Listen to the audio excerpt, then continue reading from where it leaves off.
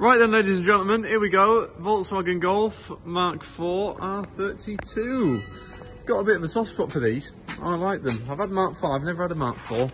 There's obviously always that little bit more in price. I could never quite reach to one, but I have had a Mark V, and nice cars, lovely sounding engine, aren't they? This one in particular, not your stereotypical. But to be fair, a lot of them have done a lot of miles now, haven't they? And they've got an exhaust, and they've got this, they've got that, you know, induction kit and all the rest of it. But this one is totally original. Everything's standard on it. 70 something, so obviously that's sub that 100,000 mark, which is nice. And overall, quite a clean example. There's a few tiny age-related marks if you're being fussy. A couple of scuffs round front corners of the bumper. There's only some minor age-related marks, nothing serious, no major dings or dents. Overall, looks very straight. Lovely clean set of wheels. Well, certainly this side. We'll have a look at the other side in a minute. And as a whole, looks a real straight, level car. Even down to the interior and wear and such like on the bolster. Very, very minimal, if any. Same goes, obviously, passenger side. Lovely and tidy.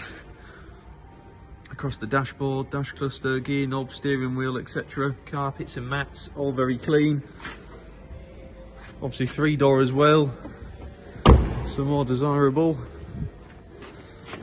But yeah, no major, you know, they go around them boot lid handles, don't they, and the badges and stuff. But all is very good, nice and tidy in the boot. Steering lock there as well. We still got the aid kit in the triangle.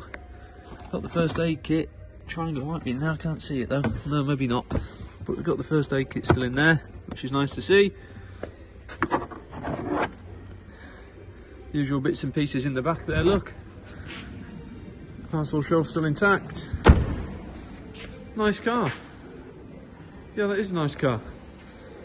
Well worth coming down and having a look at these. I think these will... At one point they were really well up there, weren't they? They were fetching big money. Everything as a whole, not just these, have obviously settled down.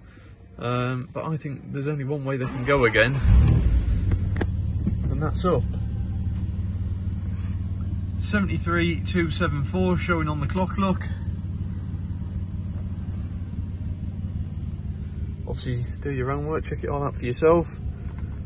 But, oh, nice and tidy. Little bit just dropping on the headlining, as you can see there. Won't sticking back up really, but you won't bush out and do anything. Rear seats are nice and tidy. Won't go too balmy, it's still cold, but it sounds nice. So there you go, guys. Obviously nip and see the girls in reception, and they can show you what we got in the way of paperwork for it. But other than that, please do pop down and have a little look.